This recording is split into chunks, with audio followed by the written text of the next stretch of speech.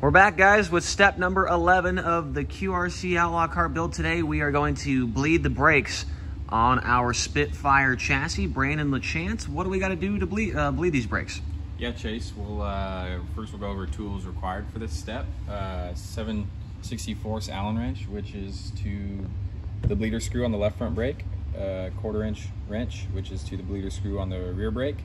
7/16 wrench, which is just the billet master cylinder cap.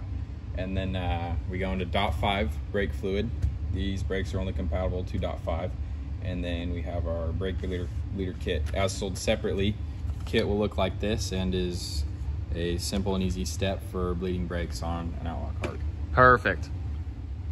All right, what's next for bleeding the brakes? All right, first we're gonna take our .5 brake fluid and we're gonna fill up the master cylinder, as well as grab this nipple and put it on.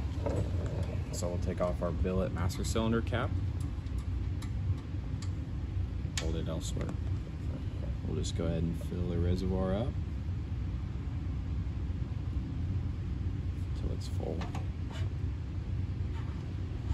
Kind of much, but as long as it's full to help with bleeding later. And then we'll just hand tight is all you need for that nipple, and then we're ready for the bottle. All right, on to the next part of bleeding the brakes. What is it? Yeah, we'll fill up this bottle full of .5 brake fluid, and then we'll head to the car. Get any kind of waste bucket, because you'll be removing excess as we bleed it. We'll take the bottle and we'll flip it over onto the nipple. And then basically what we're doing here is we're applying pressure to the bottle as we bleed air out of this rear screw. So right now I have this bleeder screw open, and I'm gonna squeeze the bottle to run fluid through the line. And as fluid's running through the line and we get a steady stream with no air, we're gonna tighten it up like so, and then I can relieve pressure from the bottle.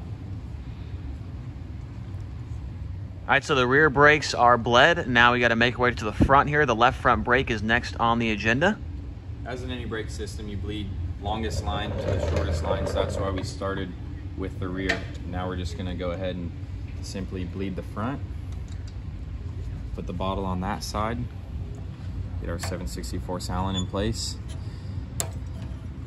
Easily a one-person job, but sometimes a two-person job, just depends. So right now I have pressure applied in the bottle, and I'm gonna go ahead and squeeze fluid through the left front brake line and out the left front brake until I get a steady stream where I don't hear any air bubbles or anything like that.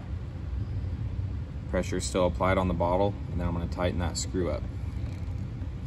Seems easy enough. So go ahead and take this nipple off.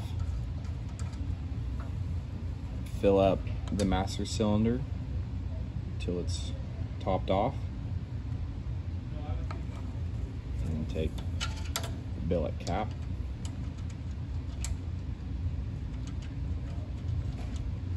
Tighten it back up. Wipe up any excess, and we're done. All right. Our Outlaw Kart build is coming along very nicely right now. Obviously nothing visually changed there, Brandon, but we got the brakes bled.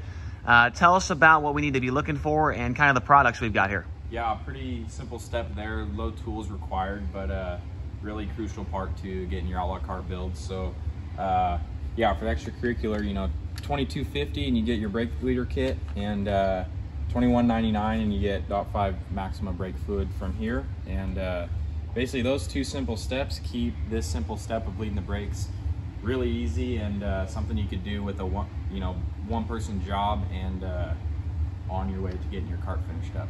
Awesome. Thanks, guys.